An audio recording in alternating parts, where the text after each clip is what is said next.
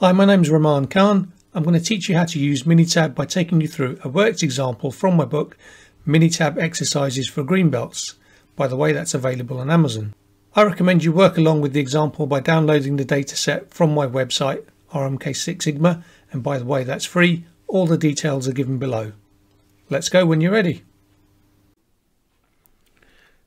This is the second of 3 videos on regression. The first video was on simple regression.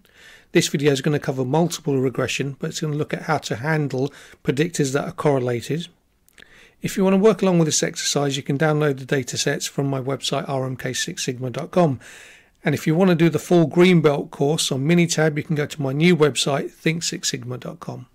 Now, I might get complaints about this if I didn't tell you, but you can do the complete regression module for free at think6sigma.com, and it's there for a limited time only. So that's about a 1 hour long video showing you about simple regression and multiple regression, giving you all the background to what multicollinearity is and how it affects our regression models. So all of that is there at the moment at think6sigma.com. Exercise 9.04. The prestigious Scottish golf club, St Tim's, want to help their members develop a better golf swing. They have identified 4 continuous predictors and 1 categorical predictor that they think are significant to the response. The distance of the drive. The data for this study is in worksheet golf swing. So the predictor columns are as follows. Angle is the angle to the ground that the ball has been hit. Speed, this is the speed of the driver as it is swung. Center line, this is the absolute value of the angle the ball is hit away from the center line to the target. MIS, this is the maximal isometric strength of the person hitting the golf ball expressed as a percentage. Then finally, hip mobility. The person hitting the ball is given a hip mobility score ranging from 1 to 4, where 4 is high hip mobility. So the response column is distance for this data study. So your task is to analyse the data and report the results on the following to St Tim's Golf Club. Ensure the following points are covered in the report. Number 1, demonstrate that there are no concerns with multicollinearity. If there are concerns, modify the predictors in the most appropriate way. Number 2, is there a significant relationship between at least one predictor and the response? Number 3, what is the strength of the relationship in terms of R squared? Number 4, which predictors are significant? Number 5, are there any significant interactions or quadratic terms? Number 6, show the regression equations. Number 7, can the study be validated through the residuals? Are there any issues? Number 8, what's the longest drive that can be achieved using the highest levels of the predictors available in the study? What are the suggested predictor levels to achieve this? And number 9, produce a contour plot marking the longest drive on the contour plot. This is the data from worksheet golf swing loaded into Minitab. So we have 6 columns of data. Column 6 is our response data, distance measured in meters. Column C1 is angle, and that's the angle to the ground that the ball has been hit. C2 is speed. This is the speed of the driver head as it swings. Center line, that's the absolute value of the angle of the ball is hit away from the center line to the target. MIS stands for maximal isometric strength, and that relates to the person hitting the ball, and that's expressed as a percentage. Hip mobility also relates to the person hitting the ball, and you get a score from 1 to 4, where 4 is high hip mobility. Hip mobility is discrete data, so we should treat that as a categorical variable. So our task is to analyse the data and report back to St Tim's Golf Club. There's 9 things to do altogether, and number 1 is demonstrate that there are no concerns with multicollinearity. If there are concerns, modify the predictors in the most appropriate way. Multicollinearity is the kryptonite for multiple regression. How do we check for it? Well, it occurs when your continuous predictors are correlated. So we can check for correlation between the continuous predictors. We do that by clicking Stat, Basic Stats, go down to Correlation. We select our continuous predictors, click OK, and it doesn't take a long examination of the matrix plot to quickly see that MIS and speed are highly correlated. They have an R value of 0.932, so this is bad for us. None of the other continuous predictors are correlated. The highest R value is 0.178 between centerline and angle. So the one we need to worry about is maximal isometric strength and speed. And that makes sense, doesn't it? The stronger you are, the quicker you can probably swing that golf club. We can also look at the VIFs, variance inflation factors, if we run the regression model using the traditional menus. So let's do that quickly now. So stat, regression, fit regression model. We put in distance as the response, then we can put in our 4 continuous predictors. And we can even put in our categorical predictor. Then we just click OK. Then we can go to the coefficients table, and we see there that the VIFs for speed and MIS are the only 2 that are high, because they are the 2 that are correlated. So if your variance inflation factor is greater than 5, then you're going to have strong multicollinearity, and that's going to affect the results of your regression model. As I said before, if you want to learn more about the background to this, go over to think6sigma.com, and the regression module is there for free at the moment as a taster. Remember, it's only going to be there for a limited amount of time. So now we know we've got 2 correlated predictors. What are we going to do about it? Well, what I'm going to do is run the regression model again, and I'm going to decide which one of the 2 I'm going to take out of the study. So it's going to be the one that's given me the least value in the study. Because remember, we're not adding any extra information because the 2 are highly correlated anyway.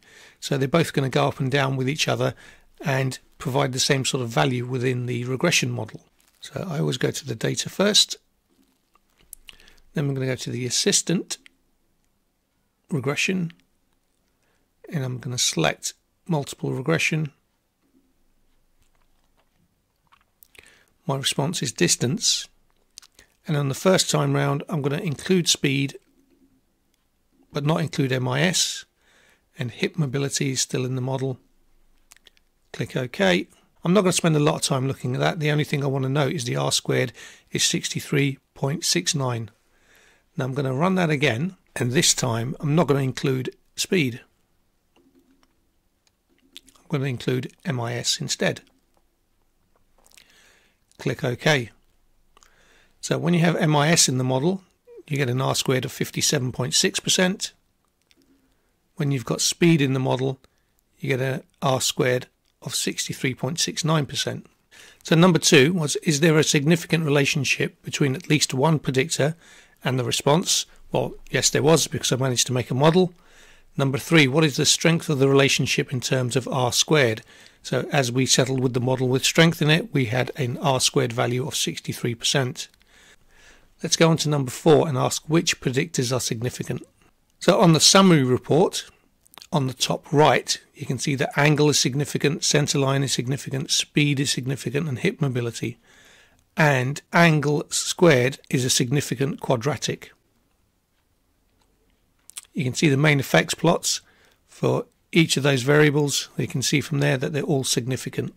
Number 5, are there any significant interactions or quadratic terms? Well, I spoilt that one, didn't I? There were no interaction terms that were significant. Only angle as a quadratic term was significant. Number 6, show the regression equations. So here we have the regression equations. We have a separate equation for each level of hip mobility. As I said before, you can see that there's a squared term for angle that's significant. There are no significant interactions. Number 7, can the study be validated through the residuals? Are there any issues? Well, to check the residuals, we go to the diagnostic report. We can see there are 6 large residuals, and one of them slightly far out, but it's not too far out from the main body. There are no unusual residuals. There are no patterns of the type that we see here on the right. So I'm quite happy to validate this study going by the residuals. Number 8, what's the longest drive that can be achieved using the highest levels of the predictors available in the study? What are the suggested predictor levels to achieve this?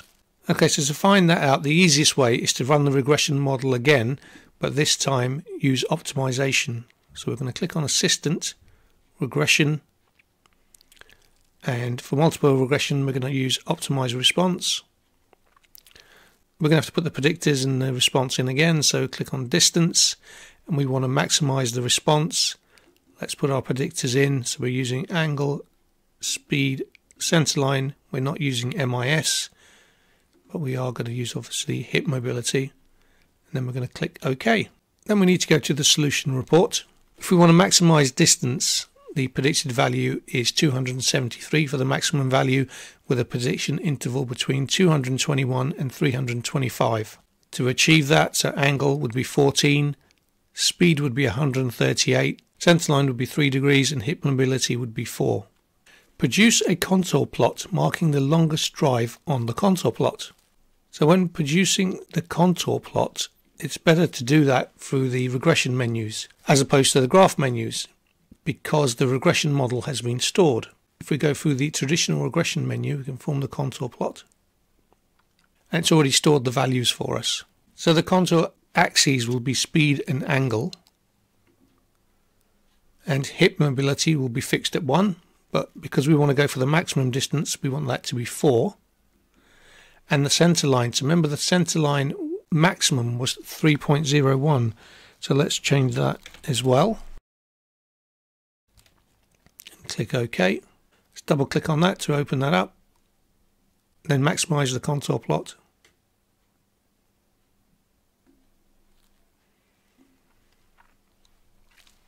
Okay, now we need to mark on the longest distance, which was around 275, I believe. So click on the little cross, which is the pinpoint icon. Go into the contour plot and find the location that has the longest distance. Now here's a little game, see if you can beat my value. So at the moment, can you see it's saying 269 meters in the top left? Find where you think it's going to be the maximum value and click on that. You only get one go at this, by the way. Right, so I got 273.589. Can you beat that? Leave a comment below what your score was. Right, that concludes this example. Be interesting to see if you can and how much you beat my score by. If you want to learn more about Minitab, you can subscribe to one of my many courses on my new website, think6sigma.com. You can also pick up a free 365-page Six Sigma Green Belt guide from my website, think6sigma.com. Let's continue to learn together. See you soon.